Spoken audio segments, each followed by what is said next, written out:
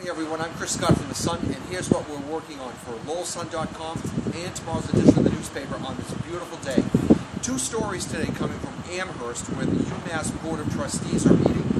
The trustees will vote on a big fee increase for students, and that would have certainly a big impact here at the University of Massachusetts at Lowell.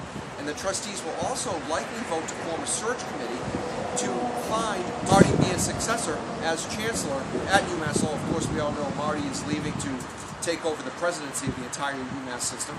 We'll also have a story today on sharks and shark attacks along the East Coast, and whether we can expect to see great white shark sightings along the beaches of New Hampshire and Massachusetts this summer.